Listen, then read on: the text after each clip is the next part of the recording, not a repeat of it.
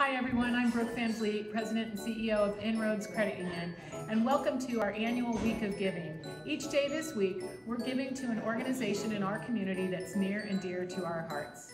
Today we're here with Justin from St. Helens Senior Center Home Delivered Meals. Hey Justin.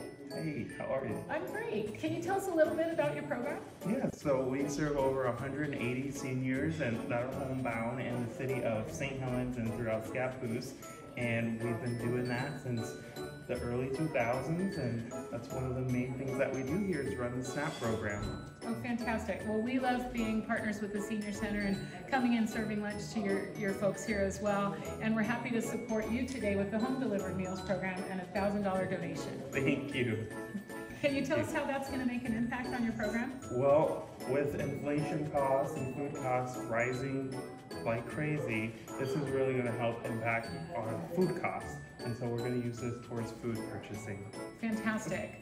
Well, we are happy to support the St. Helens Senior Center Home Delivered Meals program and want to invite you to join us in supporting them by clicking on the donate button on our post or the link provided. You too can help make a difference in our communities. Happy holidays.